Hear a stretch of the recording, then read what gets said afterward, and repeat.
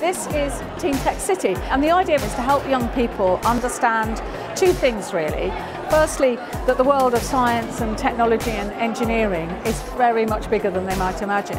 And secondly, that they would really enjoy working in these fields. So this is a way for young people to think about how can we redesign cities, how can we think of cities differently, how can we make cities and buildings smarter.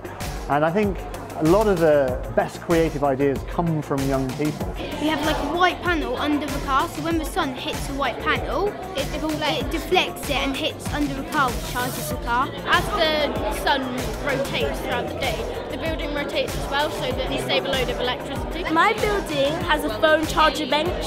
The phone charger bench is for relaxation and virtual reality. Technology can be great fun.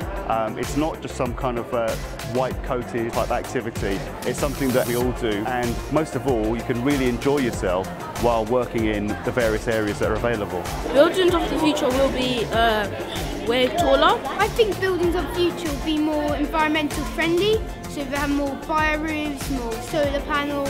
We think that we're going to have teleporters in the future to get to other rooms. It's lovely to give young people an opportunity to be really creative. These students will be the designers, the architects and the engineers of the future. It's a fantastic way of engaging children with A, technology, and B, thinking about the problems that cities face as more and more people are moving into cities. Hopefully they can go back to school and engage themselves more with what they're learning at school and see how it works in the real world. What we really hope that the students take away from this event is confidence in themselves, that they could do any one of a number of jobs across science, technology and engineering, because those areas are very much bigger than they might ever have imagined.